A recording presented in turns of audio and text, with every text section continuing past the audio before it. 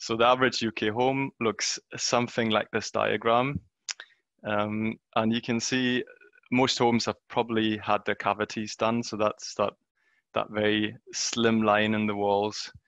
So that's cavity insulation. Most homes will probably have had the windows replaced at some point. So probably looking at a double glazed window system. Most homes typically have the ground floor uninsulated, so either suspended timber or a concrete floor. So that's currently not insulated. A lot of homes also have a chimney, so whether that is a blocked up chimney from a previous fireplace or sort of still in use as part of a sort of stove setup. And a lot of homes will have some sort of loft insulation. So that doesn't necessarily have to be in the slope, that could be horizontal, but that's sort of in general terms where most homes are.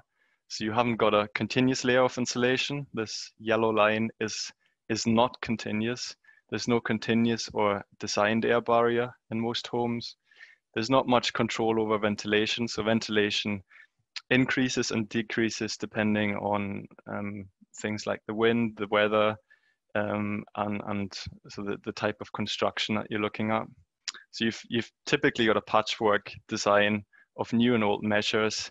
They haven't really been holistically thought out and just added at various stages of the existence of that building. So that is typically the starting point. Sorry, wrong direction. And what an efficient home looks like in comparison. So this diagram was pinched by me from the Passive House website. The concept is basically a continuous yellow line, continuous layer of insulation, a continuous designed air barrier, which is the red line to the inside of that. You typically have a very airtight shell envelope that is then controlled by mechanical ventilation. And that mechanical ventilation system ideally is combined with a heat recovery system. So those are typically called MVHRs, so mechanical ventilation with heat recovery. And they just ensure that incoming cold air is warmed by the sort of warm exhaust air in a nice and neat process.